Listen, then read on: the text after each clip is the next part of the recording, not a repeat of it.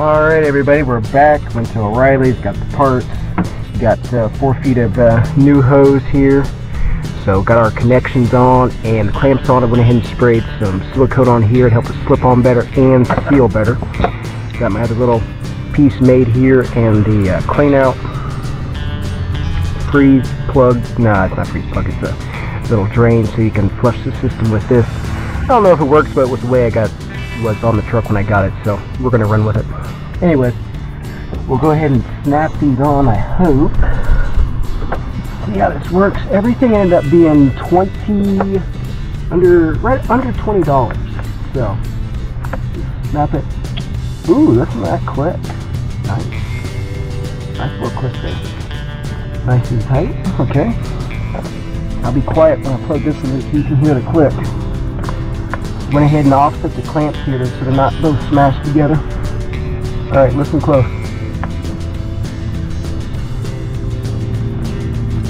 Get straight here. Wow. That's too cool. Yep. Very nice.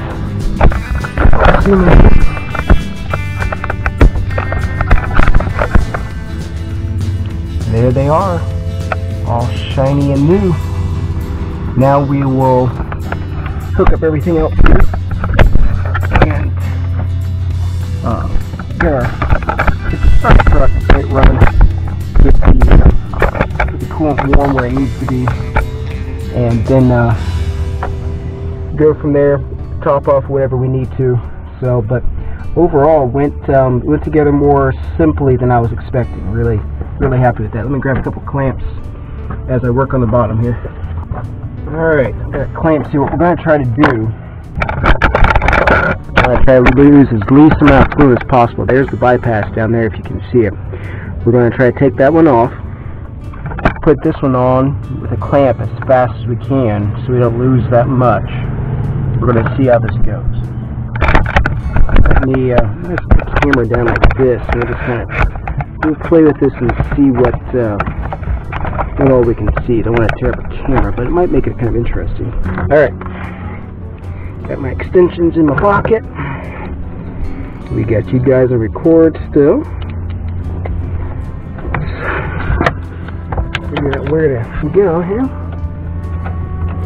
It was really nice when this happened to look at it, you know, kind of be able to think through the issue and be able to say, okay, well, the best solution would be to just bypass that, and then I could keep working without having to bring the truck home. That was a real big help, and it helped the day go faster for sure. So, not that I could have used the Suburban, but still made it easier just to be able to drive it with this. So, mainly with all this rambling, if you check your connections, keep an eye on that, and if you have any issues with it, it's probably not going to be your heater core right off at first. So, but it could be, it would definitely be this. Talk to the Larry at the store there, and this is definitely the common issue. Okay, I don't know how well you'll be able to see that. We're going to see how well we can run this transfer. Hold on. There we go. Curious if I can get this video. Alright. Taking this one off. Oh. Not as good as I wanted, but it's close. No, that wasn't close at all. That was terrible. We didn't lose our clamp from the other side, so we're good. Nice and tight on there. It's kind of shady in here. There we go. Push it a little farther. It's got like a little bead there on the water pump where you can put it on a little tighter. Should have put this hose on the other side here, the hose clamp. Hopefully this will, well, that should work out fine. That should work out fine. Okay, we'll find the ratchet and we'll tighten that up. Good. Here's some break. Oh, that was it. Alright, now we'll tighten this down.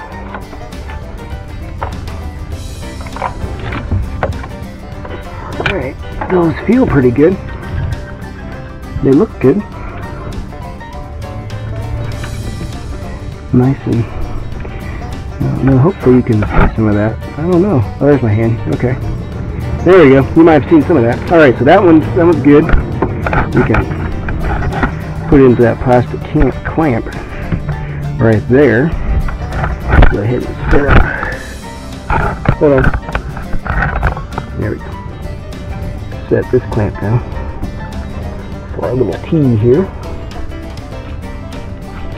Now that it's nice and warm, we can be able to use the heat. Mainly I just want to make sure it was fixed correctly, so we've got that part done. Fixed correctly. My dad mentioned doing this other side over here just to make sure, you know, it's all original, so it can't hurt. Just go ahead and get it done. So went ahead and did that. Came off easy enough, so worked out pretty good. So looks like the hose is kind of go. There we go. That looks pretty good. So we got that.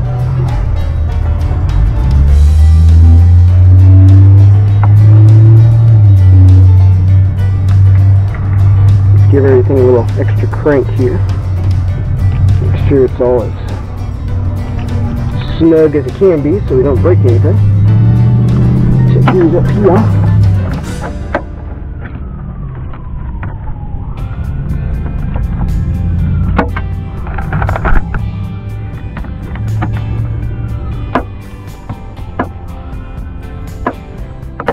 That one I made a little bit snug. Let's see.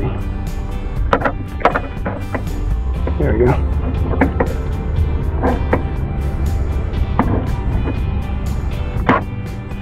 There we go. That's a little better. Let it sit off to the side there. Yeah.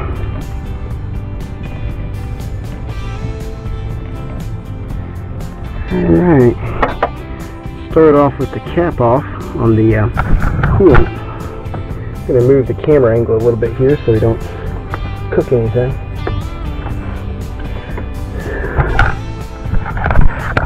Just gotta go get my keys, I guess.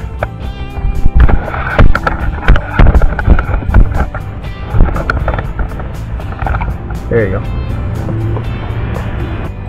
Let's oil real quick before I start it. I think the rear main seal needs to be changed in this. I'm running 1030 and seems to be using some oil.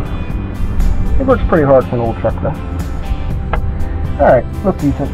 That AMSOIL transmission fluid is looking nice too. Alright. Start off with the cap that gravity feed everything.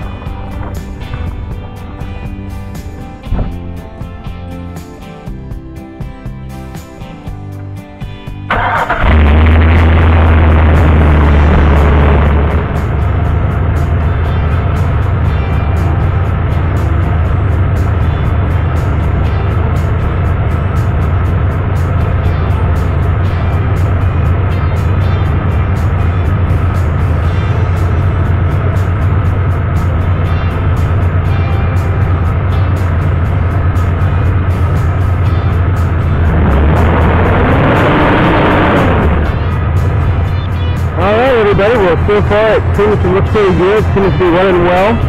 We'll drive it on Monday for work and see what it does. But that's an easy way to fix the potential heater core issue. More than likely, it's not the heater core. It's just a plastic connection. A real easy fix. Took me under an hour. Thanks for watching the Combustion Guys, and we'll see you next time. Don't forget to like the video, and if you're not subscribed, go ahead and think about hitting that subscribe button. Thanks for watching.